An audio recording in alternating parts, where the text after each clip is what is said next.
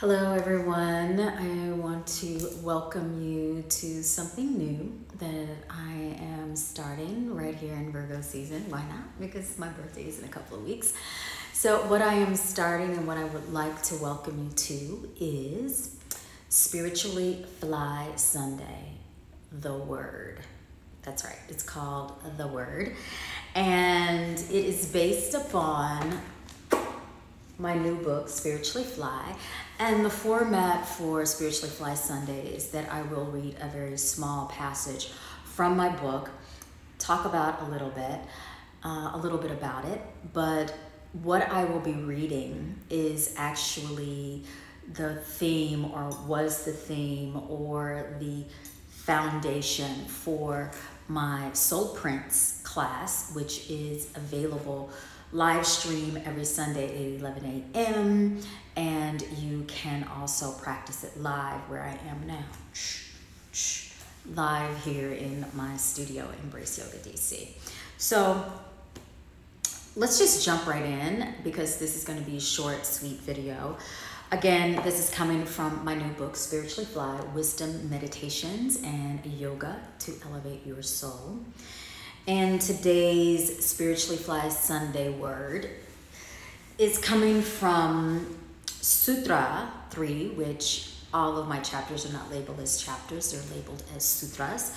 It's coming from Sutra 3, Face Your Demons with Compassion and Bravery. And again, this was the theme for my SoulPrint class that happened at 11 a.m. Eastern Time.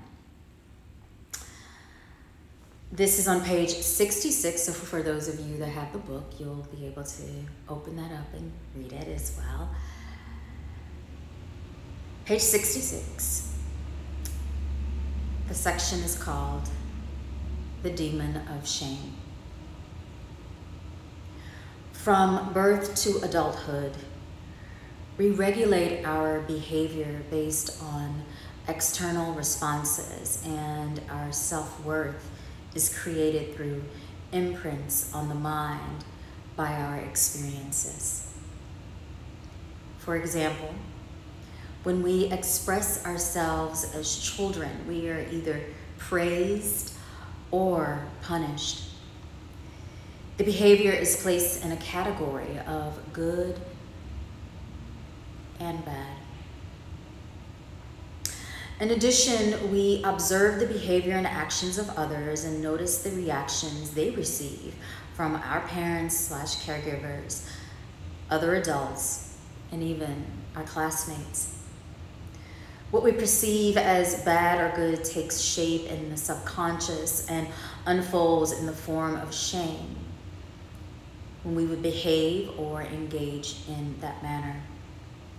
Yes. It all comes back to family, friends, and media. I'm not casting blame, I'm simply identifying why we respond in certain ways and make the choices about our lives that we do. Facing the shame reveals a clear picture of our patterns and gives us the strength to move in a direction based on our beliefs and values. It also creates an emotional foundation for personal work. So that is the word for today. That is Spiritually Fly, the word for Sunday. And before I jump off, I just want you to close your eyes and think about something. I'd like for you to just think about one of those moments during your childhood where you felt a sense of shame or discomfort or embarrassed by your actions. Maybe it's the way that you responded to something, the way that you behaved. And instead of an adult or someone else giving you space and room to express yourself, you were immediately put down, shamed, or that behavior was belated and identified as bad.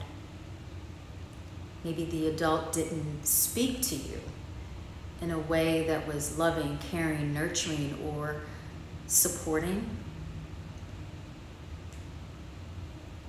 but instead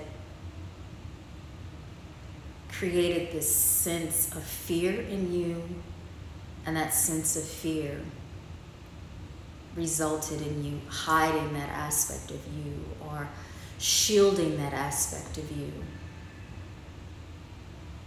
As you became a teenager, and maybe that layer of shame, fear, or even that shadow side of you still sits with you as an adult. So wherever you are right now, know that you're in a safe space to just simply examine that.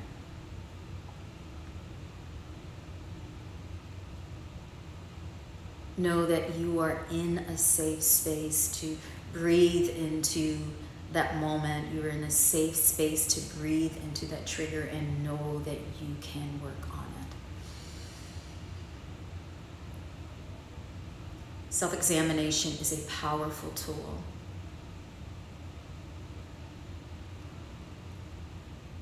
And by simply meditating, by simply working on it through breath, sometimes through movement, through journaling, through even talking it out with a friend or a therapist, can support you in your healing.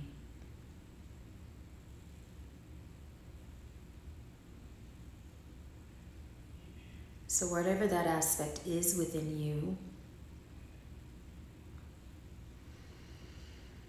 take a deep breath in, exhale, and know that it is not you.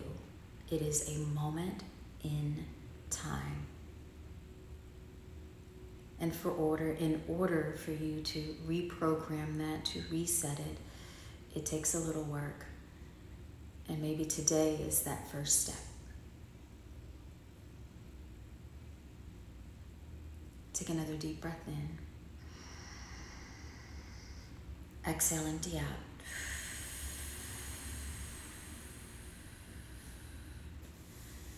And again, today is a new thing that I am starting. It is Spiritually Fly Sunday, the Word. And if you don't already have my book, go out and get it. That's the kind of stuff that's in here. We're not playing. And today's word came from Sutra 3, Face Your Demons with Compassion and Bravery, page 66. Thank you so much, guys. And actually, before I jump off, if you do have any questions, I want you to please DM me or add them to any of my posts, add them to this post later when I share this on my feed, because what will happen is that over the next couple of weeks, throughout the rest of the year, I'm just feeling very called to do this, is to actually jump on from time to time and do Q&As. So the Q's, the questions, the what's, the why's, the who's, the how's will come from you guys, and then I will answer those questions live. And I'll do it as much as I possibly can, and I'll start it in a couple of days. So jump into my DM, send me any questions. Please, please, please, please add any of your questions or thoughts or just maybe concepts that you're like, I'm always curious about this. And trust me, nothing is off the table. This book, Spiritually Fly, is a lifestyle book. It is not just a yoga book. So, as you can tell from this particular video, so feel free to ask any questions you may have, and I will do my very best to answer them. And then before I jump off, I just want to say thank you to everyone. And there are 2 questions. Thank you, Stuart. Stewie Styles responded to the question. No, the book is not on audio yet, but hopefully that'll be coming really soon. However, these Spiritually Fly Sunday, the Word, is actually just a little taste Yeah. So if you go over to my website, faithhunter.com, you can order the book. There are so many places to order it from, whatever suits your pocket and your wallet and where you'd like to spend your funds. So go over and do that. And yeah, have a beautiful, amazing, lovely, and divine Sunday. And of course, stay spiritually fly. Namaste, everybody. Ciao.